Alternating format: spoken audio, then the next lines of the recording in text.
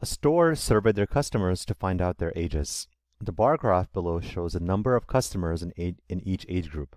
So for example, in the under 17 age group, there are 25 customers. So the first thing we're going to do is we're going to label each bar with its frequency. So how many people are under 17? 25. How many are between 18 and 24? That's 30 people, as we can see over here. How many are between the ages of 25 and 34? That's 40 people. So these are frequencies. That's the number of people. How many people are between 35 and 50? That is going to be 35. How many people are over 50? That's going to be 20. So these represent the frequencies of each of the age groups. Now the question says, what percent of customers surveyed were over 50?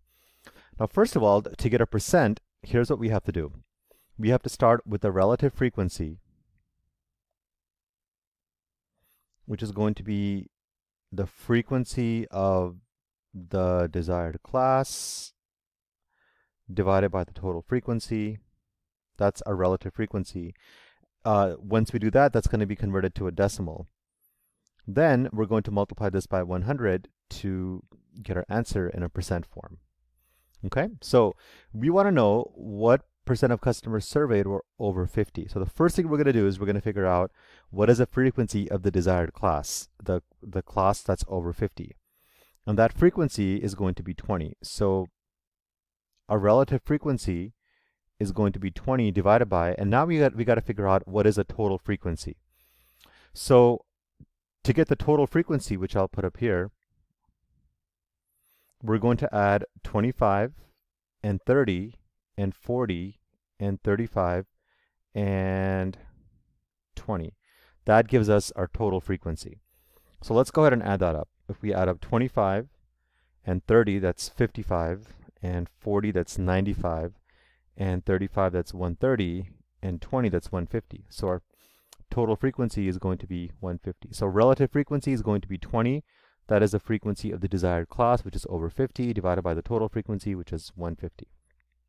Now once we do that, that's going to give us a decimal. So let's take 20 and divide that by 150. This gives us a decimal, which is 0.133333. And in any middle step, keep at least 5 or 6 decimals. So we have 0.133333. But we want our answer in percent form. So we're going to multiply this by 100, and this gives us 13.3333%. The question says round to 1 decimal, so we're going to round to the first decimal. The number after that is a 4 or lower. It's a 3, so we're going to keep this as 13.3%. And don't include the percent sign because it's already there.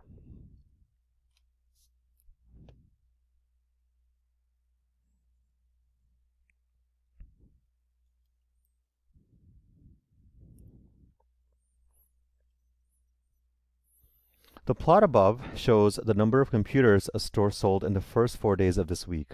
How many computers did they sell altogether? So we want to know how many computers did they sell on Monday. They sold 2 computers. How many on Tuesday? They sold 8. How many on Wednesday? Sold 1. How many on Thursday? Sold 5. So the total number of computers sold are going to be 2 plus 8 plus 1 plus 5, and that's going to be 10 plus 1 is 11 plus 5, that's going to be 16 total computers.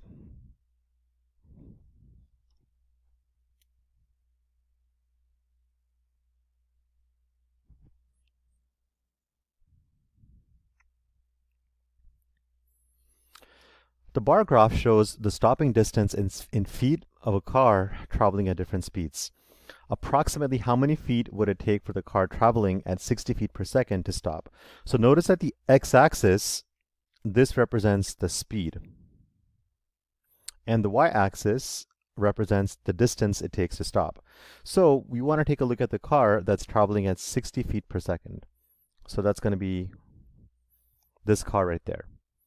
Now, how long does it take to stop? So here we have to do some kind of a little bit of approximation. So if I go up here, I want to figure out which value is this on the y-axis, because the y-axis is the distance required to stop. Okay. Now, this is a little bit above the halfway point. So I'm going to guess it's about 270 feet.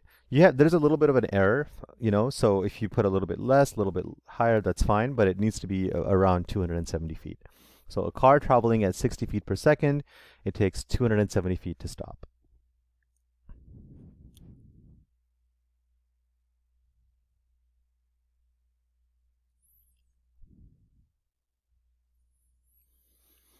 This bar graph shows the stopping distance in feet of a car traveling at different speeds. Approximately how far is a car traveling if it takes 356 feet to stop? So the x-axis, this represents speed. That's what we're looking for. We want to know what is the speed of the car that takes 356 feet to stop. So the distance that it takes to stop is given by the y-axis. So on the y-axis, I want to locate 356. So 356 is going to be about halfway between 300 and 400. That's going to be approximately 356. Now I want to know 356, if that's the distance it takes to stop, I'm going to take that over and I'm going to see which bar graph does it hit. And it's going to hit this graph. So it takes about 70 feet per second to stop. Sorry, the car is traveling at 70 feet per second if it takes a car 356 feet to stop. So we start with the y-axis, we start at 356, take that over to the bar graph and see which of these bar graphs it represents.